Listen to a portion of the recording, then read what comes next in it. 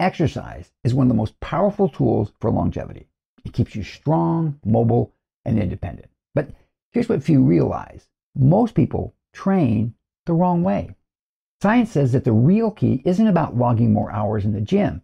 It's about pushing harder, bringing more intensity to your workout. Here's why intensity beats volume every time.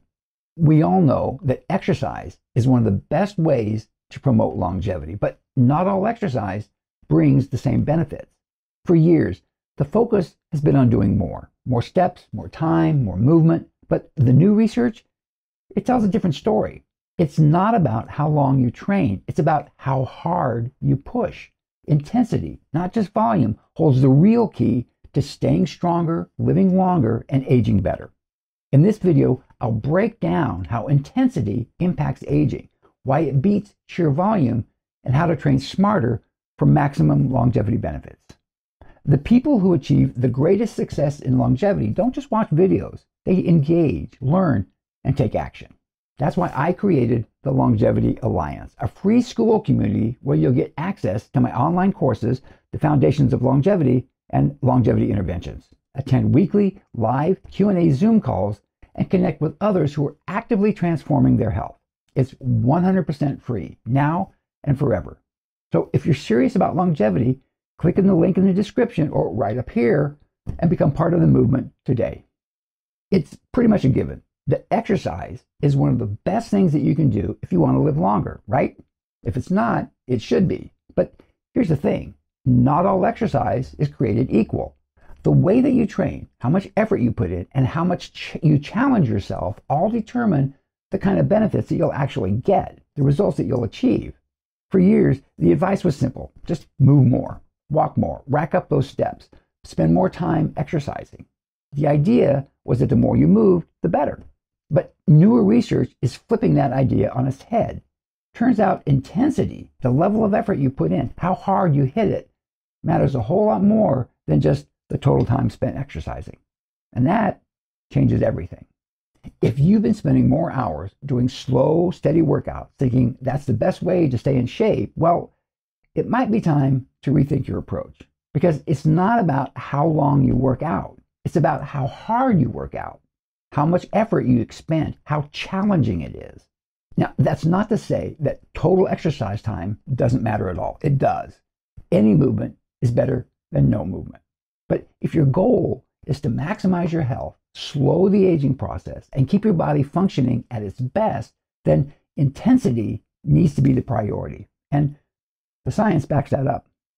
The right balance of exercise doesn't just make you feel better, it actually slows down the aging process.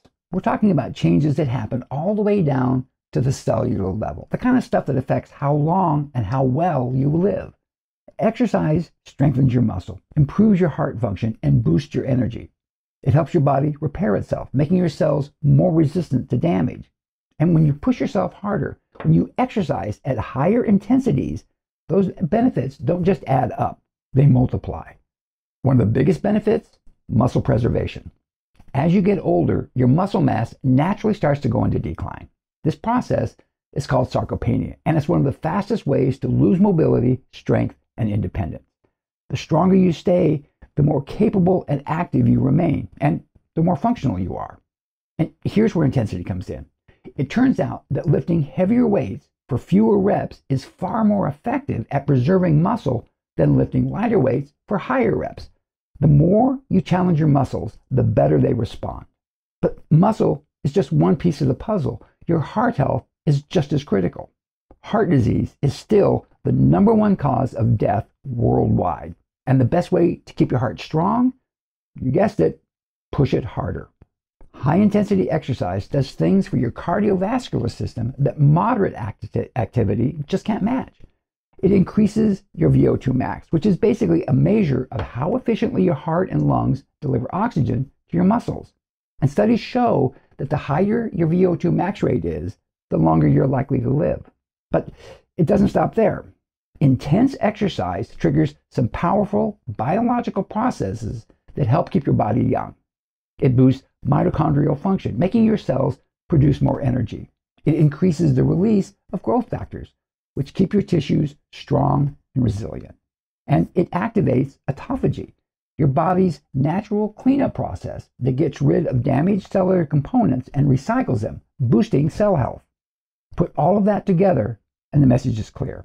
If you want to extend your health span and keep your body performing at its peak intensity, needs to be your focus. It's not about spending more time in the gym. It's about making that time count.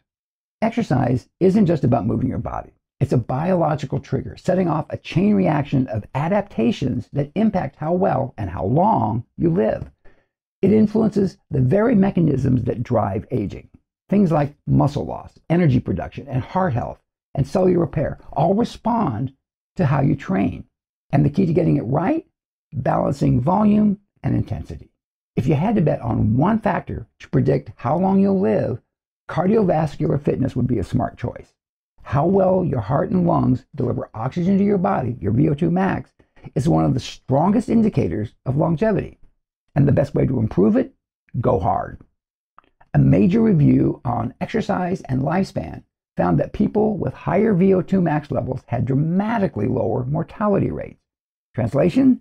Those who push their heart and lungs to their limits live longer than those who stick to low to moderate exercise. This is where high-intensity interval training comes in.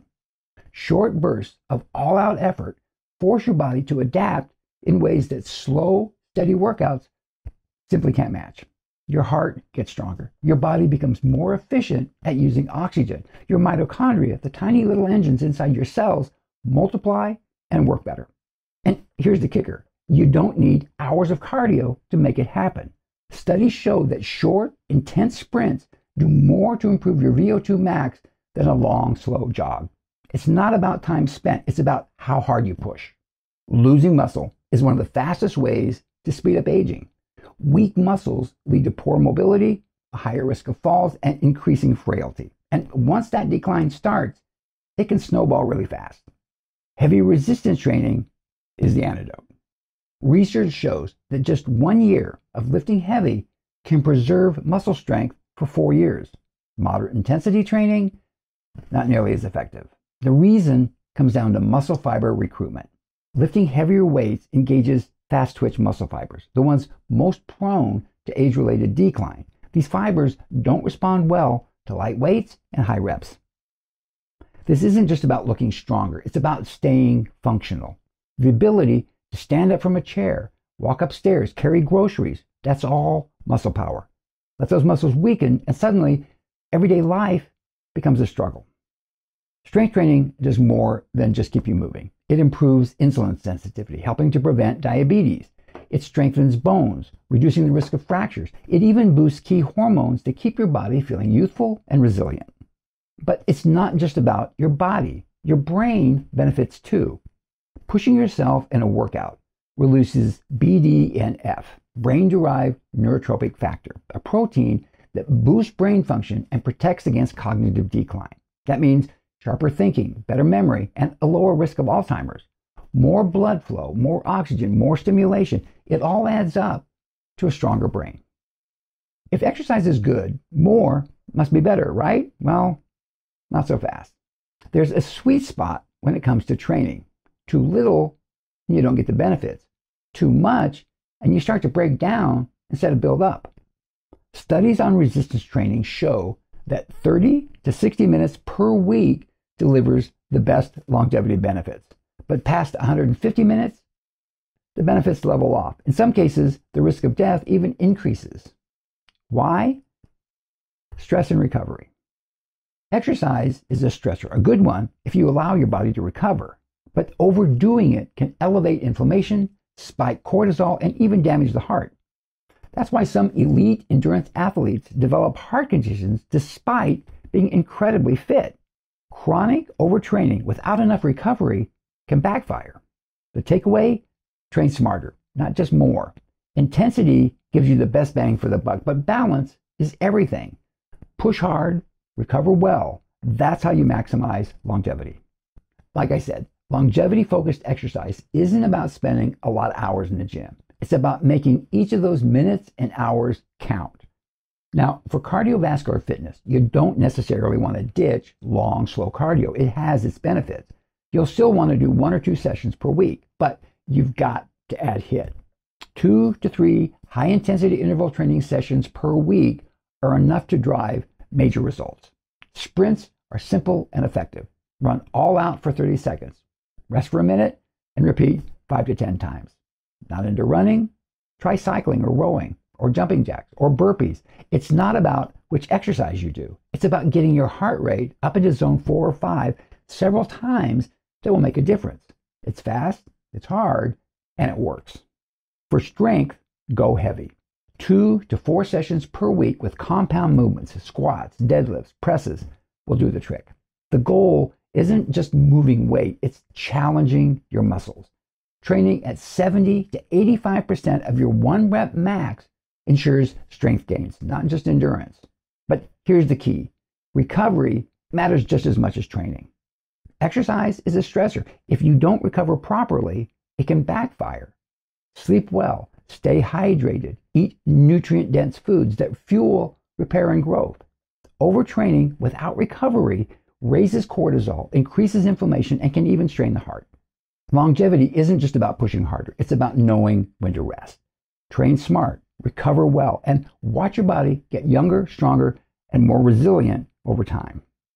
The latest research on exercise and longevity makes one thing clear. Intensity changes everything. It boosts cardiovascular health, drives up VO2 max, and strengthens bone and muscle. All critical for a long, active life. But the benefits don't stop there. At the cellular level, intensity triggers autophagy, clears out damaged cells, reduces inflammation, and supercharges mitochondria. In short, it slows aging from the inside out. Daily movement is essential, but when it comes to structured workouts, short, intense sessions beat long, low-effort exercise every time. Longevity isn't about doing more. It's about training smarter. Push hard, recover, repeat. Make every workout count. Okay, that's it for me. I'm out of here. Check out my free school community if you'd like to learn more about human longevity. Catch you guys next time.